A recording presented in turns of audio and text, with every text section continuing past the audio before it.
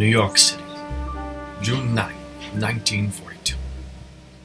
It was the year of my biggest case, a murder case, the anniversary of Paul Shepard's death. The NYPD struggled with getting the pieces together.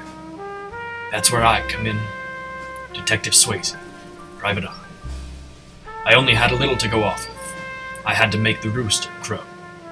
First up, his wife, Elaine Shepard.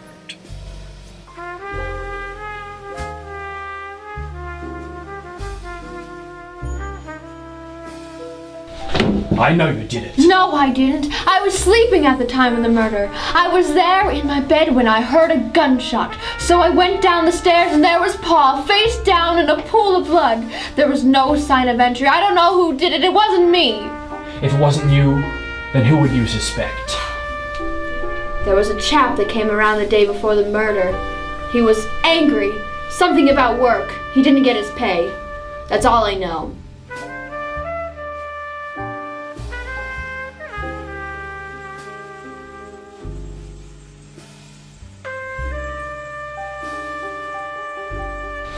I know you did it. I didn't do it.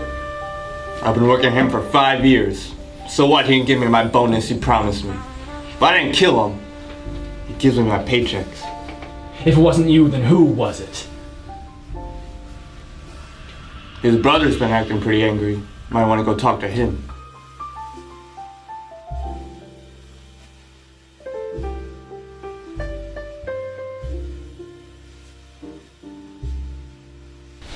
I know you did it. It wasn't me. It was Tony Vito. You gotta go talk to him. He's a powerful guy. He's the one that did it. I know he's the one that did it. So I went to see Tony Vito. But I got in a little scuffle on the way.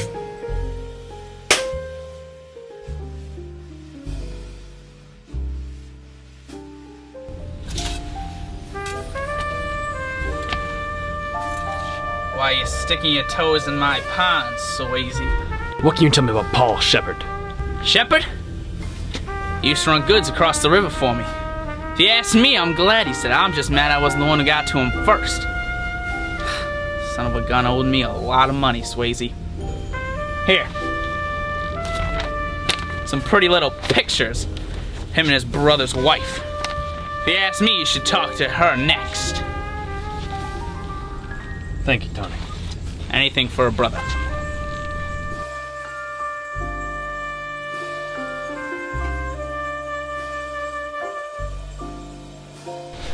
I know you did it. So what if it was me?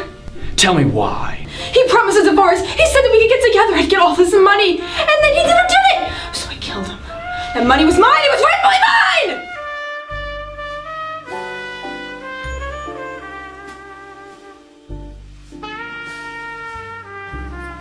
They were about to close the case.